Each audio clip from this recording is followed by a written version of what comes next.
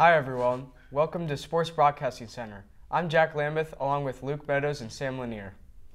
When you think of comeback stories, you think of the Red Sox. Dave Roberts and the Bloody Sox coming back from a 3-0 deficit to their dreaded rivals, the Yankees, in the 2004 ALDS. The Red Sox went on to win the World Series for the first time since 1918. Or maybe you think about the 1993 Buffalo Bills, who trailed 35-3 in the AFC playoff game, only to win 41-38. Now, comeback means one word: Tiger. Tiger Woods is back and perhaps has cemented his place as the greatest golfer who ever lived after he won the Masters for his first major title in 11 years. Tiger trailed by 2 strokes heading into the final round at Augusta National, but he finished with 4 birdies on the back 9 to win by 1 shot, capturing his first Masters in 14 years. The Golden State Warriors have done something that Michael Jordan's Bulls, Magic Johnson's Lakers, Larry Bird's Celtics, or any team that LeBron James has played for could not accomplish. Their 119-117 overtime victory over Portland cemented their 5th straight appearance in the NBA Finals. None of the aforementioned teams accomplished that, and the Warriors' head man Steve Kerr is the first coach to take a team to the finals in his first 5 years in the league.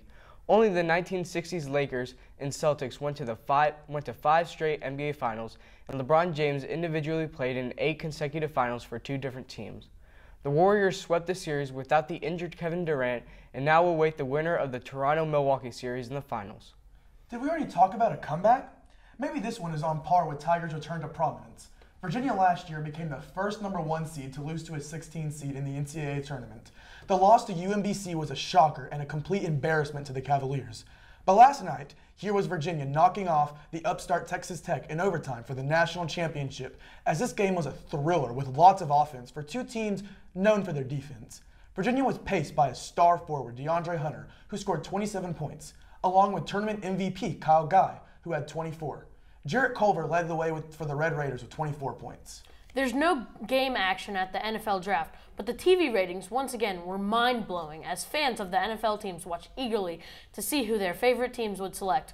More people watched the draft than some games in the NBA playoffs. According to ESPN.com, no surprises early on as Arizona made Oklahoma quarterback Kyler Murray the top overall selection. 3 defensive linemen went next as the 49ers grabbed Nick Bosa, the Jets took Quinnen Williams, and Oakland took Clelin Ferrell. The Giants grabbed their QB of the future, selecting Daniel Jones of Duke with the 6th overall pick. Finally, War of the Will won the Preakness Stakes at the Pimlico in Baltimore by the clear margin. The win gave redemption to the pundits of the decision to disqualify Maximum Security, who bumped War of Will at the Kentucky Derby, allowing the Country House to win. This was the first time since 1951 that the race officials called interference in a race, deciding the outcome of one of horse racing's biggest events.